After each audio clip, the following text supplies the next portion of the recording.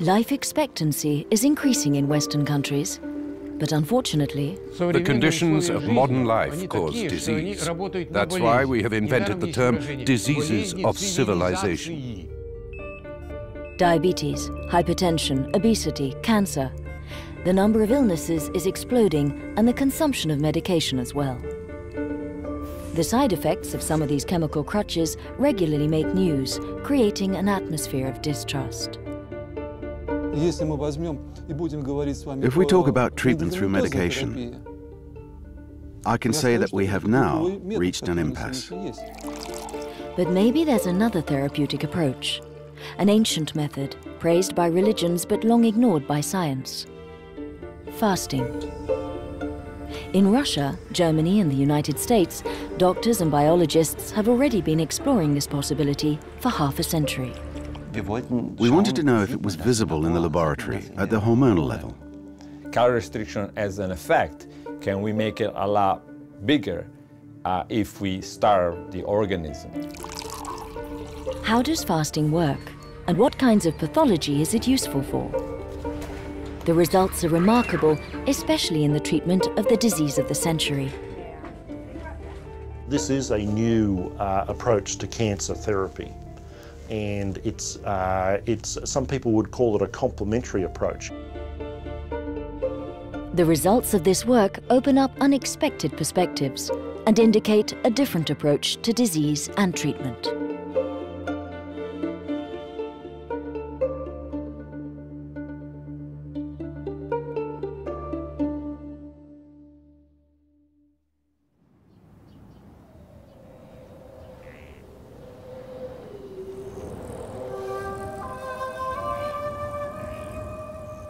A unique experiment is taking place in the heart of Russia, on the Siberian plains.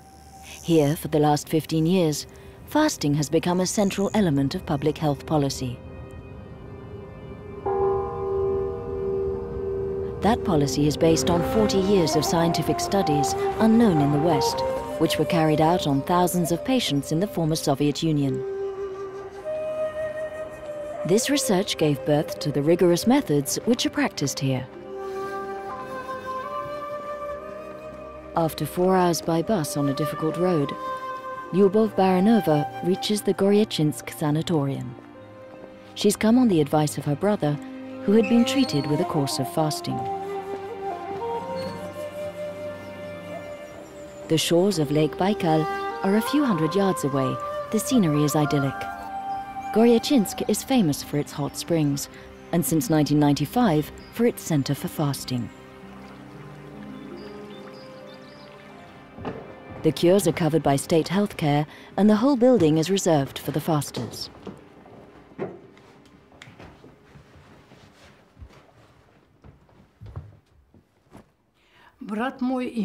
My brother was asthmatic. Sometimes he couldn't breathe, then he couldn't sleep at night, and he prevented everyone else from sleeping too. After reading an article about fasting, he decided to fast for 21 days.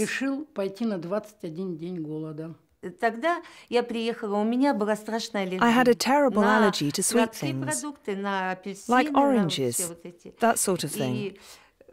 I had been treating it for years, but nothing helped. My allergy came back after each treatment. By the 7th day, he was fine. He was in good health. He'd believed that a miracle was possible, and this method had cured him. He's fasted several times since. I was one of the first to come and fast here at Goryachinsk. I fasted for 18 days. Nobody knows how their body is going to react to food deprivation. Fasting is scary. У вас остеоартроз, вам назначим такое лечение.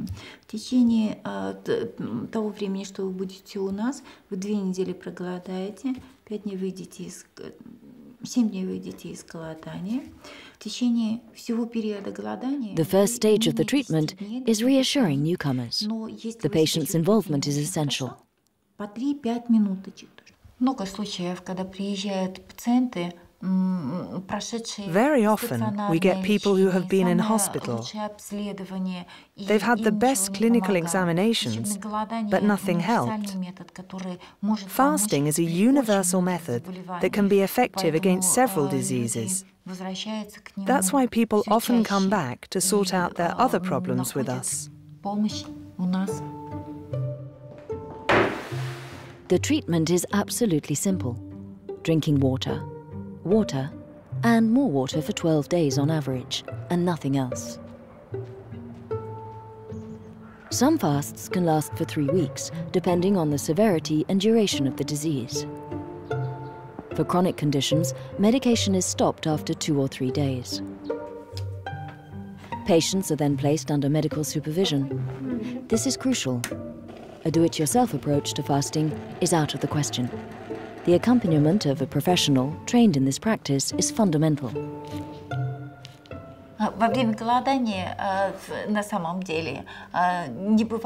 During fasting, there's no real nutrient deficiency. One can observe a decrease in vitamin C, vitamin D and E, and some other components of the metabolism, but these losses are not critical.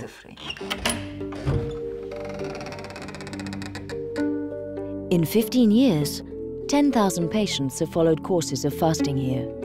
Their medical records are kept in the archives.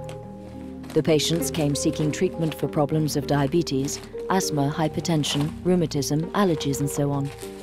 Nearly 2/3 of them saw their symptoms disappear after 1 or more courses of fasting. They all say that depriving oneself of food is not the hardest part. The sensation of hunger disappears after 2 or 3 days. The difficult part is what the people here called the acidosis crisis. Olga has not eaten for 5 days. She's already been through this phase, which sometimes results in a feeling of weakness, nausea, or headaches. Ой, мама! Ну, здравствуйте. It's the price to pay for the adaptation of the organism to this radical change. The body must learn to live off its reserves. The 3rd day was hard. Now it's more or less okay. My body is getting used to it. Today I feel better, but it's still not great. It's because up to the 3rd day there is a process of elimination and detoxification. That's why it's a bit tough and the patients don't feel very well. After that it improves. The body cleanses itself and it gets better and better.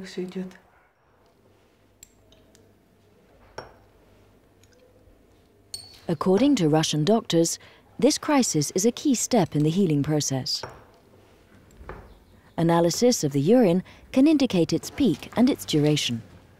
Changing its mode of nutrition makes the acidity of the blood increase.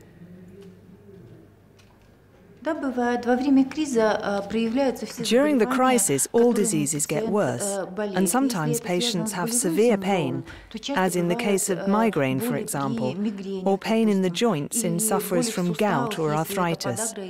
But it doesn't last very long, usually no more than 24 to 36 hours. This crisis is a sign of a profound transformation in the body. The organism has to feed on itself. But how can it provide the fuel needed for its survival?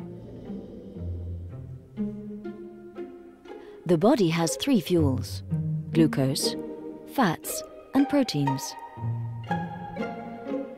The essential fuel is glucose, which the body absolutely needs in order to function. The brain cannot do without it. But after a day of fasting, the glucose supply is exhausted. How does the organism adapt? It soon makes glucose from protein, and particularly from that found in the muscles. It'll also draw on its reserves of fat to create a substitute for glucose. This fasting fuel is known as ketone bodies. It is these ketone bodies that will be the main food supply for the brain. The work is done by the liver, which is a real factory for transformations in the body. Ольга Александровна, проходите, пожалуйста. After the crisis, the body finds a new equilibrium.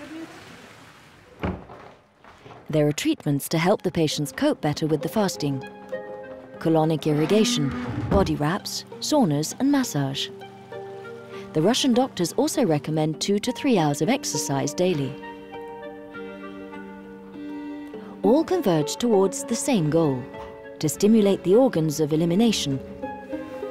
The kidneys, intestines, liver, lungs, skin are set to work. The body must be allowed to eliminate the waste accumulated in the organism. Today is my 5th day of fasting. Look at my face and my eyes. I look like a young girl. No makeup, nothing. I'm 100% natural.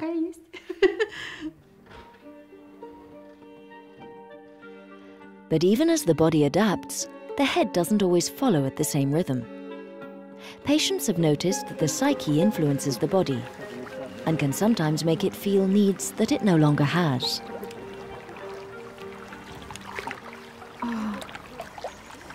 The third day was the most painful. It's not my stomach crying out to eat, it's my head. That's what's difficult. In your head you see crisps, Coke and meat. Lots of meat. When this psychological hunger disappears, the senses are sharpened and a certain sense of euphoria sets in.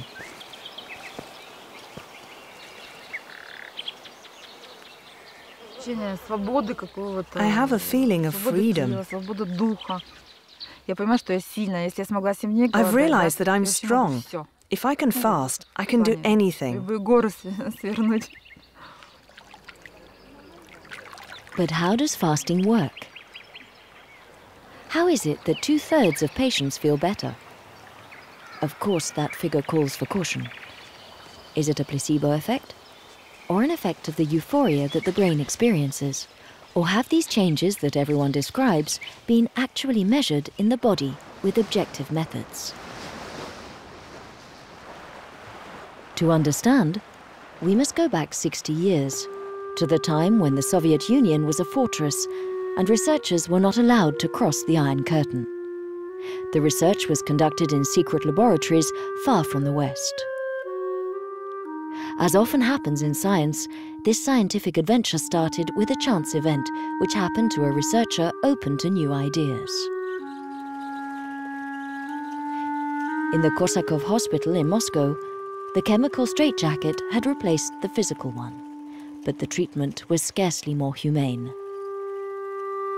One day, faced with a patient who was prostrate and refusing to eat, a psychiatrist by the name of Yuri Nikolaev broke with tradition. He decided to let the patient follow his instinct instead of obeying the usual protocol of forcing him to eat. In his notebooks, the psychiatrist noted with surprise, "From the 5th day, his negativity began to decrease, and the patient opened his eyes. On the 10th day, he started to walk, but still didn't speak. On the 15th day, he drank a glass of apple juice left on his nightstand. Then he went for a walk and began to return to social life." The man eventually recovered. The case was unique, a mentally ill patient treated by fasting. Yuri Nikolaev was surprised by the almost miraculous effectiveness of the treatment. 15 years later, he had continued to experiment with it and develop it. The success exceeded his expectations, and the waiting list of patients kept growing. Nikolaev treated schizophrenia, depression, phobias, and obsessive syndromes using an average period of fasting of 25 to 30 days, and sometimes even 40.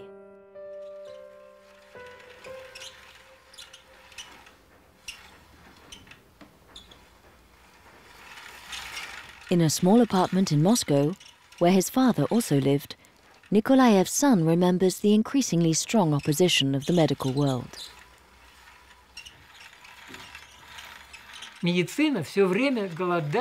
The doctors were opposed to fasting because they did not understand the essence of it. People usually think of being hungry as something bad. You need to turn your head back to front to accept the idea that fasting can cure. And it's even more difficult for a doctor than for an ordinary person.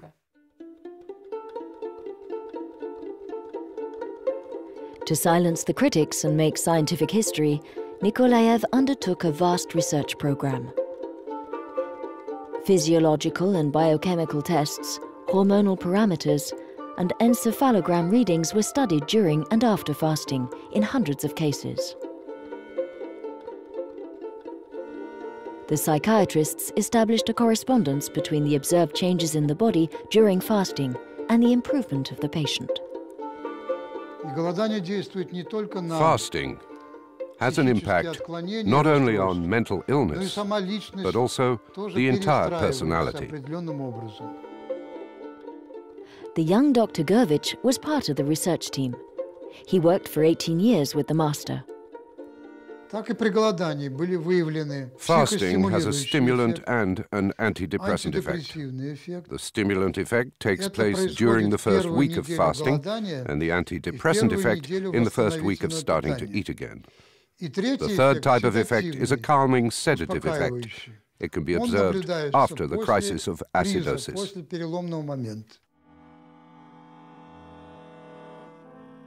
Nikolaev treated 8,000 patients with fasting with a marked improvement in 70% of cases. 6 years later, 47% had maintained that improvement. Some could resume a normal life and raise a family. But there was another surprise. Nikolaev and his team noticed that not only the psyche of patients improved, but also their physical ailments such as hypertension, arthritis, asthma and eczema. He appealed to the government. The Ministry of Health was skeptical and launched a campaign to check the results. This was in 1973.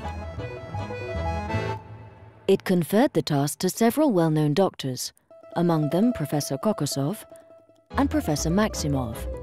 Both were military doctors. They obeyed orders. Until then, I knew nothing about fasting, so I had two objectives: to verify if the method worked, and if so, to explain why. We had to study the secretions of the stomach, liver, pancreas, and intestines, the bacterial profile, the level of immunity, and the exchange of minerals and vitamins. The workload kept increasing with thousands of patients. The researchers confirmed the results of Nikolaev. They compiled precise lists of indications and contraindications for fasting. Indications: bronchial disorders, cardiovascular disorders, gastrointestinal disorders, endocrine disorders, digestive disorders, bone or joint disorders, skin disorders. Contraindications: cancers, tuberculosis, diabetes of the type 1, chronic hepatitis, thrombophlebitis, anorexia. But how can you explain the effects of fasting? Fasting causes a state of stress. This activates sanogenesis, or recovery mechanisms, and autoregulatory processes that are usually inactive because of our lifestyle. Stress seems to be the central point. Stress is an adaptive response to environmental change, in this case, food deprivation.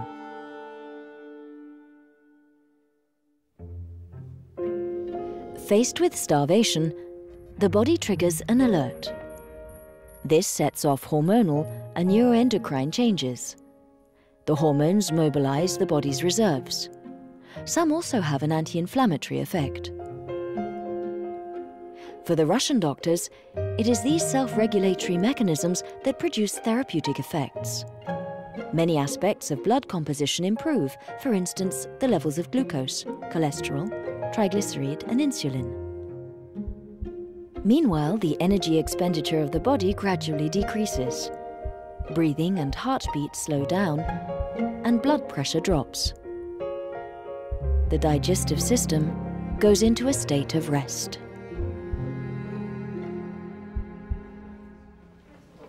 So, if fasting has the ability to stimulate the healing powers of the body, how can we measure that capacity? Professor Osynin is a specialist in bronchial asthma. A student of Kokosov, this pulmonologist has treated nearly 10,000 asthmatic patients through fasting. In 40 years of practice, there's not been a single accident, he confides. Osynin's research has indicated changes in cells in the lungs mucosa. These black cells reveal a presence of histamine, which causes a hypersecretion which leads to bronchial spasms. After 12 days of fasting, there is no more histamine. The cells are filled with lipids and the spasms have disappeared. These data are unique because these particular questions have never been asked. There is no equivalent anywhere in the world. We studied both general changes in the body and local changes. And we saw the disappearance of substances which lead to edema and inflammation. Bronchial asthma is a chronic disease. It cannot, according to conventional medicine, be healed, but only be contained. Many patients are condemned to rely on inhalers or other treatments that temporarily relieve their symptoms. Osynin's work shows that it's possible to escape this fate. The pulmonologist has also analyzed the long-term effects. His study involved nearly 1,000 patients. After 7 years, the improvement persisted for 50% of patients, those who adopted appropriate eating habits after the period of fasting. Sometimes several treatments were necessary. 10 to 15% were completely cured. Experimental data was collected from the 4 corners of the Soviet Union, with one ambition: to establish fasting as part of public health policy. The Academy of Sciences validated the results and published them in impressive collections, which have never been translated. Despite the magnitude of this work, which has no parallel elsewhere, and the wealth of clinical descriptions and the number of diseases covered, some grey areas still remain. Yes, the lab results show that it works, but why? How do the mechanisms that we call sanogenesis get set in motion? What is sanogenesis? I still don't have an answer to that question. Could the answer come from researchers in the West? Over here, no state has ever funded that kind of research. The pharmaceutical industry is of course not interested. However, the practice of fasting is growing and has recently made its entry into the political and scientific arena.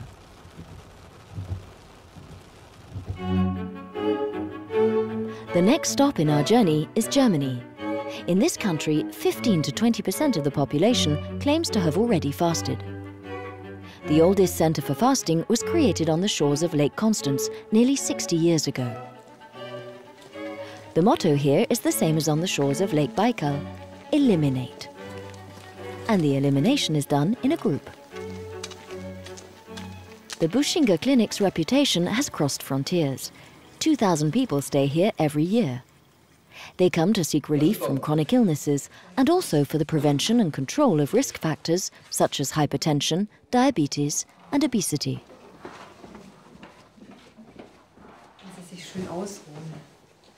Usually, Jürgen Bahl wears a suit and tie. And no one puts a hot water bottle on his liver. Normally, he works in a glass tower in Zurich. I'm a banker, and I had to travel in the Soviet Union and Eastern Europe. If you want to do business there, you must drink vodka and eat fatty food. The effects have accumulated over the years. My liver had grown 7 centimeters, and I had very bad blood test results. My GP, who is also a cardiologist, told me that's enough. Either you change jobs and finish with Moscow, forget Russia, no more vodka, or you take up fasting. And personally, I couldn't imagine being able to fast. It seemed impossible for me not to eat anything for 3 weeks and be hungry all day without a glass of wine. I'm a gourmet. I couldn't do it. After the first treatment, Mr. Baal's liver shrunk back to its proper size and his blood tests went back to normal. Since then, he keeps an eye on his diet and returns each year to Ubelingen. A spell of fasting resets his counters to 0. No, these are not the traditional glasses of water. As a small departure from the rigors of fasting, a light soup or fruit juice are served twice a day. These 250 calories a day soften the crisis of acidosis and make the first days easier. That is a particular feature of the method developed by Otto Buschinger, the man who created the center. He was an army medical officer who suffered from rheumatic fever and was sentenced to a wheelchair by doctors in 1918. He recovered with 2 successive fasts. This dramatic recovery led him to explore the therapeutic possibilities of fasting and create a treatment center. Today it's become a reference in Germany. Treatments last between 1 and 3 weeks.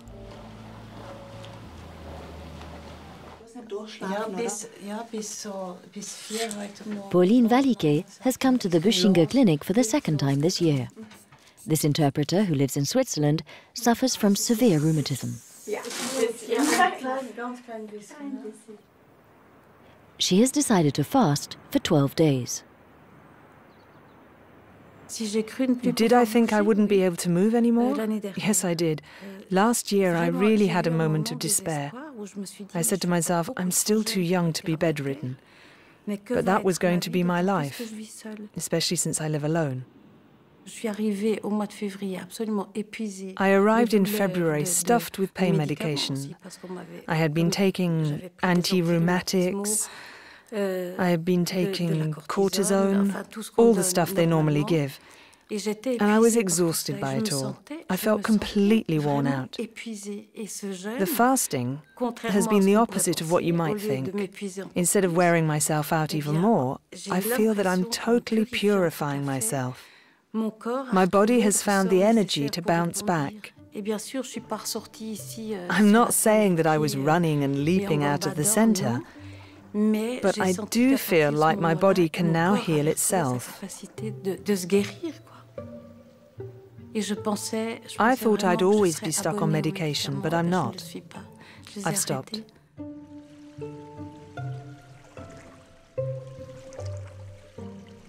Depending on the severity of the disease and how long it has been established, stopping medication is not always possible.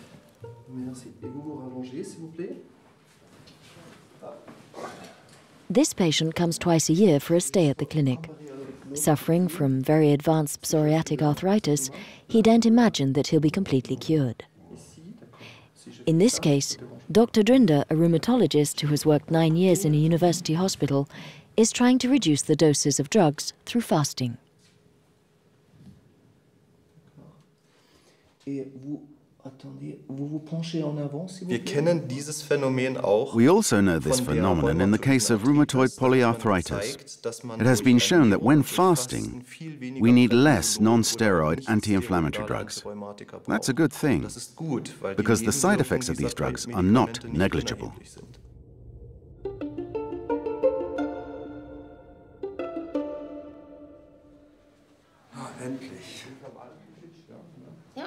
Mr. Baal will end his fast tonight. It's a crucial moment. Eating unsuitably and too much would jeopardize the success of the treatment and could even be very dangerous. The body must get used to food slowly. So the period of starting to eat again is tightly controlled, both in Germany and Russia. Paradise. I always look forward to this moment, but in a way I'm pleased. On the other hand, I have some nostalgia because it was a good experience. Anyway, if it's a soup or whatever, I really enjoy it. Are you impatient or not? A little bit. Yes, a little bit. We should be able to lead the healthcare market with fasting as the central element. Today there is an extraordinarily lucrative market for the treatment of disease, especially chronic diseases. When a diabetic becomes chronic, that is an opening to sell medication for several decades or do operations. So it's quite a fertile market.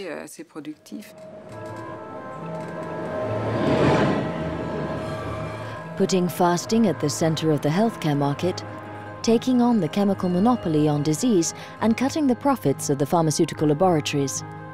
That's a long way off. But in Germany, things are starting to change. Here, for nearly 10 years, in an annex of Berlin's Charité Hospital, the largest public hospital in Europe, one floor of a building is reserved for patients being treated by fasting. A dozen public hospitals do the same. The practice is gradually finding its place in the arsenal of official medicine. Professor Michelsen has conducted several scientific studies on fasting. He offers this therapy to patients suffering from rheumatism, metabolic syndrome or heart problems. The treatments are reimbursed by the Social Security system. Nearly 500 patients undergo treatment here every year. Following the Buschinger method, demand is increasing and the service has to refuse patients for lack of space. Without being aware of the Russians' work, Michelsen has also measured hormonal changes in the body. In many studies on patients, we found the presence of epinephrine, norepinephrine, dopamine, leptin and serotonin. That is to say, hormones that have a strong regulatory influence on the metabolism and also influence mood. The level of serotonin, often called happiness hormone, is increased.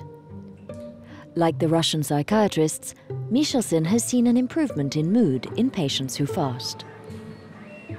He also noticed a reduction of pain and an improved sensitivity of the insulin receptors. He found that fasters showed an increased readiness to adopt a healthier lifestyle after the fast, which would be conducive to maintaining good health. If I had been studying a new drug and got these results, I would certainly be getting calls every day with proposals, financial aid and money for research. But when it comes to fasting, people just say, that's interesting. But there is no real encouragement for the research. It has to change. It's very easy for critics and skeptics to say that there are not enough studies, when we know that no funding is granted for just those studies. Michelsen is no longer focusing on the fundamental mechanisms of fasting. As a physician confronted every day with an increasing number of chronic diseases, it's in this area that he particularly sees a need.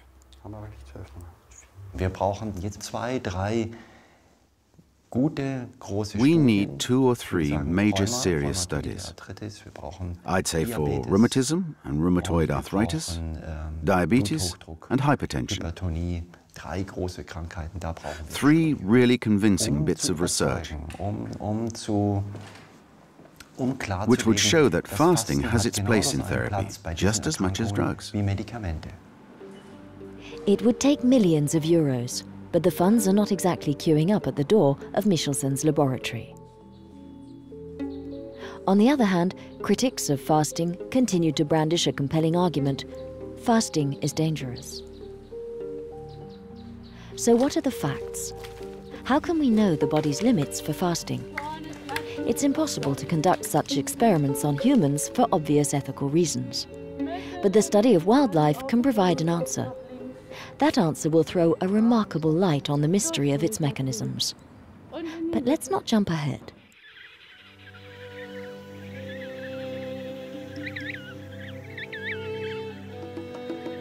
In the frozen lands of the Antarctic continent, there's a strange bird that's fascinated scientists for decades. The male emperor penguin practices fasting spontaneously in his colony on the ice. While he's sitting on the egg, waiting for the female to return, the male is able to go without food for as much as 4 months. This extraordinary faculty has always amazed Yvon Le Mao. Early on, the researcher asked himself, is the emperor penguin a professional faster with mechanisms that don't exist in man or in other animals?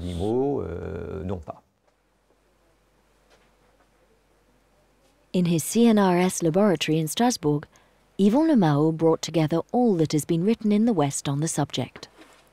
But he couldn't find the answer. However, there are a few certainties. Fasting can be dangerous because as the body feeds on its own resources, it's using up its reserves of protein. But the muscles are composed of protein, and the heart is a muscle. When half of the proteins have disappeared, death ensues. Yvon Le Mao and his colleagues decided to measure the percentage of protein used up by the penguins during fasting. This figure is critical to determining the limits of what is possible. The result was remarkable. During most of their fast, proteins provided only 4% of their daily energy expenditure. Fats provided 96%. The body is perfect. It saves its proteins. We can divide the fasting process into 3 phases.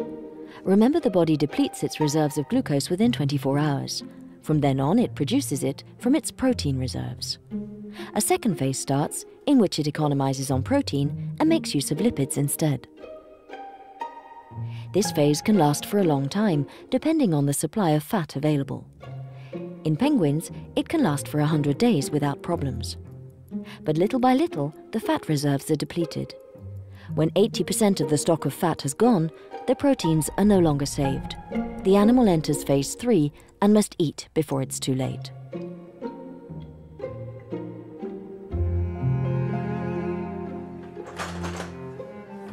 But do other animals have the same mechanism? Jean-Patrice Robin, who works with Yvon Le Mao, is conducting an experiment with rats, animals that don't have the reputation of being professional fasters.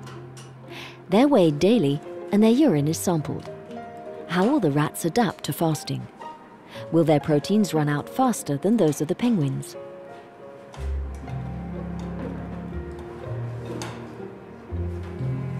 Surprisingly enough, the results are similar. During phase 2, the rat saves its proteins in the same manner as the penguin. So there's no difference.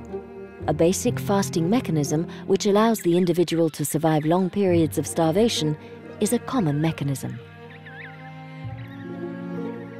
This observation opens up unexpected perspectives with huge implications.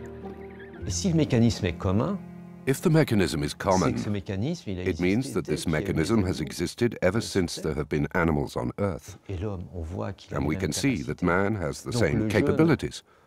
So fasting, instead of being something dangerous, is an adaptation which has existed from the earliest days of life on Earth, and which, at least within the limits we have identified, presents no danger. The ability to fast must have been a coping mechanism shaped by evolutionary history. On that scale, there's not much of a gap between penguins and man. Scientific research has shown that an adult, 1 meter 70 tall, weighing 70 kilos, has around 15 kilos of fat reserves. Enough for a healthy person to keep going for 40 days. From the perspective of evolution, it is likely that survival normally involved periods of fasting. The situation we have today, with regular meals and a well-stocked fridge, is a historical anomaly. So it's not surprising that the body encounters difficulties when it doesn't fast and eats constantly. Our genetic heritage appears to be less adapted to this situation than it is to fasting. So it seems that our body is better equipped to deal with lack of food than excess. So does fasting activate atavistic reflexes rooted in the body's memory? If that hypothesis is valid and the ability to fast is inherited from our evolution, it must be observable in the genetic code. The memory should be inscribed there. But who would be crazy enough to try and find what no one is looking for?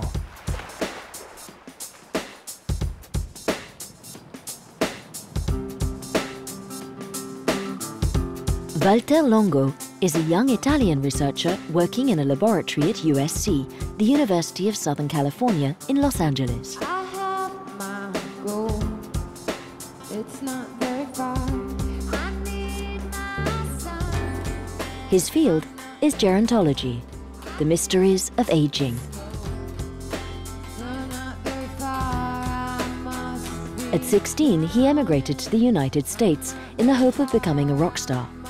Now, he's an internationally renowned biologist. Welcome to California. We're not far now from the countdown. Like all gerontologists, Walter Longo has a goal: delaying chronic diseases that appear with age, such as Alzheimer's and cancer, and generally slowing down the effects of aging.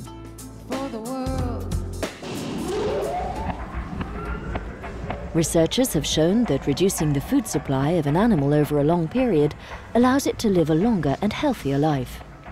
Longo is aware of that. Oh, good. Yes. One day, he decided to take a decisive step. Why not try the extreme form of caloric restriction, fasting? The idea seemed ludicrous. Good job. Especially in those sophisticated laboratories in California. But not to Longo.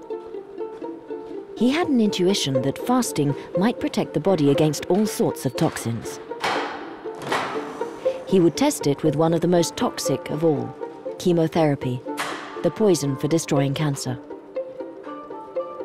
He took mice with cancer and separated them into two groups. One group was fed normally, the second group fasted for 48 hours. So then I convinced a few graduate students that first thought it was a crazy idea because it's very counterintuitive. You think you starve something and it's going to become weaker, right? It's hard to, especially for somebody young, but even for somebody very experienced, our own colleagues, it's hard to imagine how you can starve something and that becomes stronger. He then injected the mice with high doses of chemotherapy, doses 3 to 5 times higher than those allowed in humans. Doses that would cause devastating side effects. Would the mice be able to deal with that treatment? Would there be a difference between those who fasted and the others? Longo was away when a colleague told him the results. And she called me up and she said, "You won't believe the results. It looks like all the fasted mice are alive and all the mice on the normal diet are dead." And so of course I was very happy because it was more than I was expecting. And so I asked her to repeat it, and I asked the people here to repeat it, and both of them came back with exactly the same results.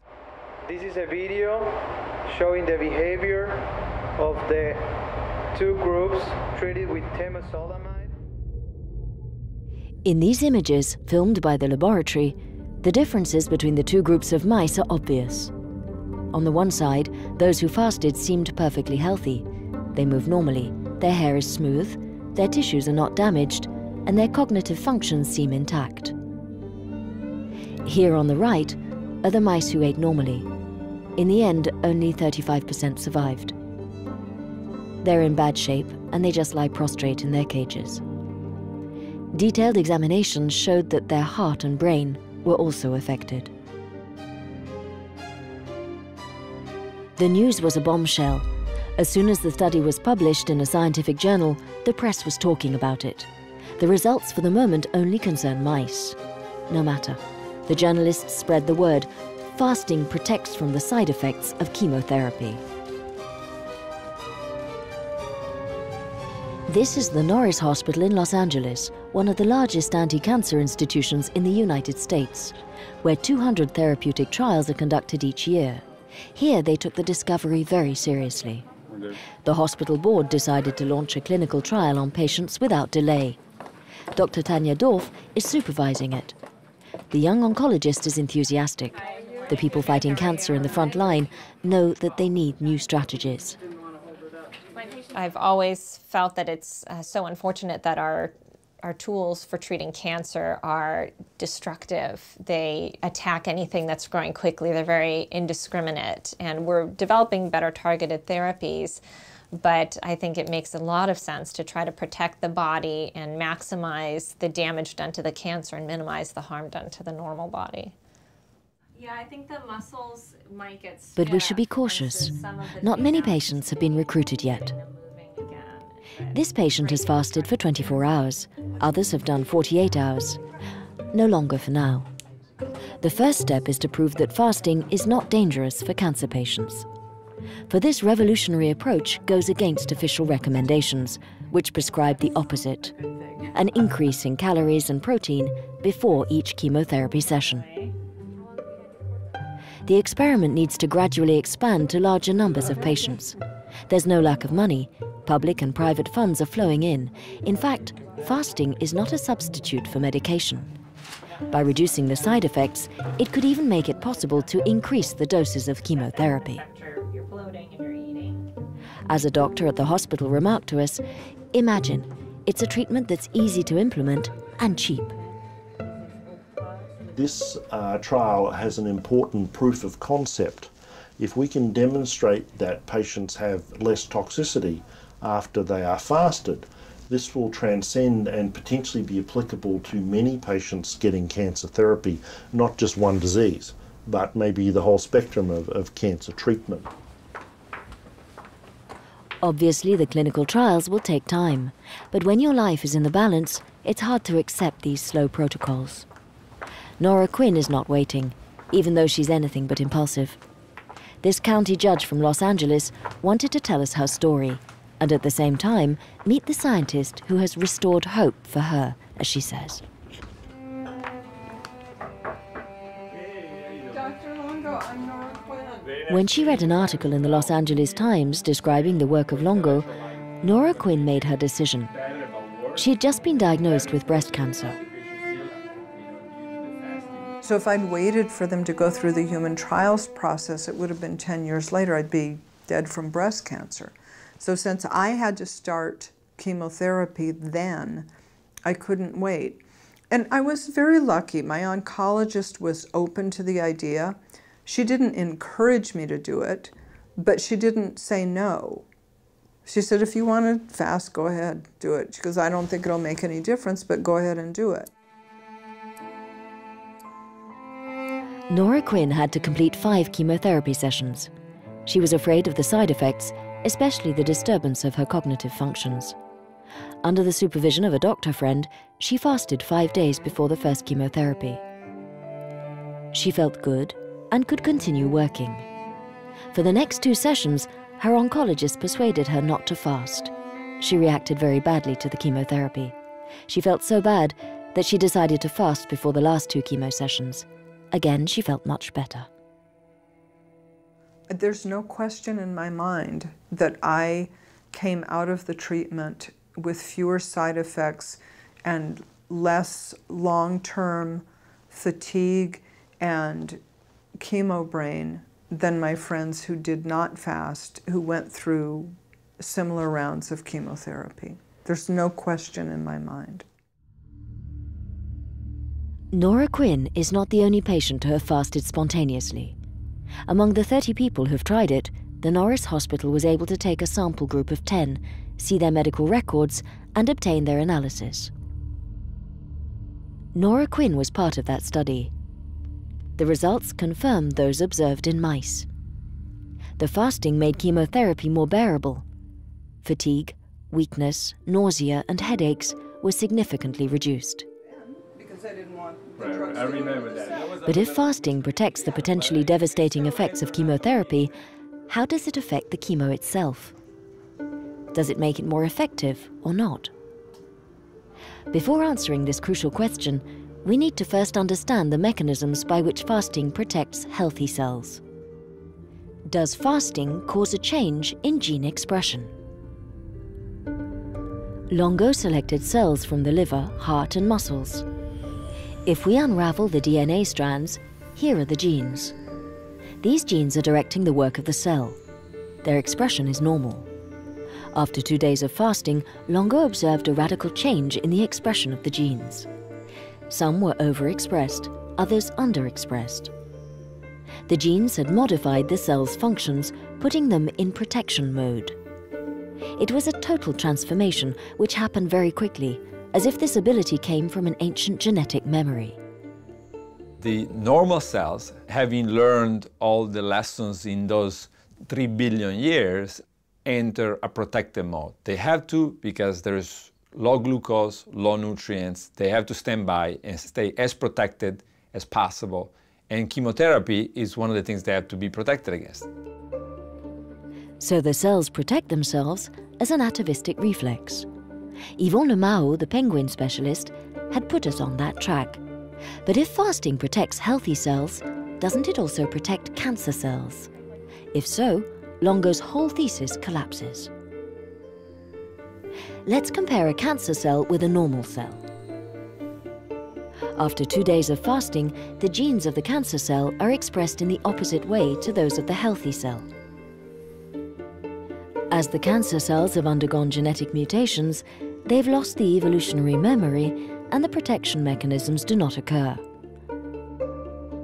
The cancer cells hate this low glucose, low growth factor environment, and not only they do not become protected, they become more sensitive to chemotherapy. In fact, even in the absence of chemotherapy, they can die, or certainly their growth can be reduced. And so fasting can slow their growth even without chemotherapy.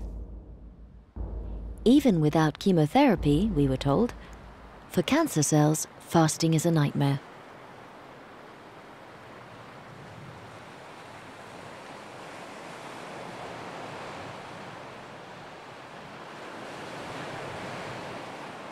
I recently presented at one of the largest pharmaceutical companies in the world, and I basically challenged the executive of the company to come up with a cocktail of drug, not just a single drug, but a cocktail of drug that will have more potent effects in general than fasting will have.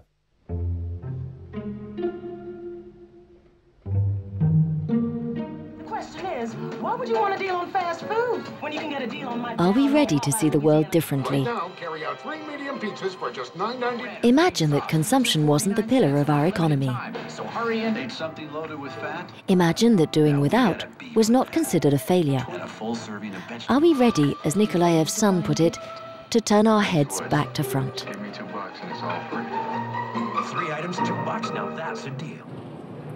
Today, Alexei Kokosov continues Nikolaev's adventure, but times are hard. The fall of the Soviet regime in the 90s disrupted the public health system. A course of fasting now has to be paid for, and it's too expensive for many Russians.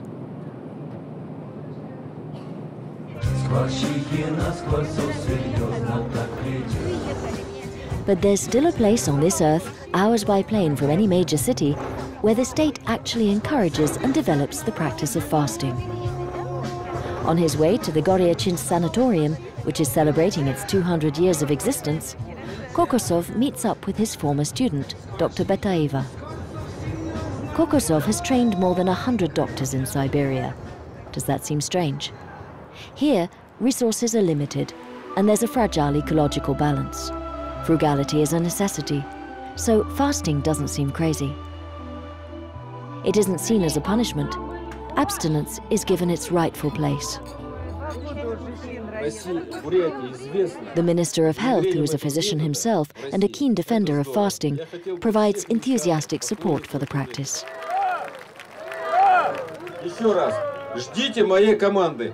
Курорту Горячинск 3-4. Ура! Ура! Ура! РДТ 15 лет. 3-4. Ура! Ура! Ура! С праздником! Утро завтрашнего дня настанет первым, а не я. Птица щедка завтра же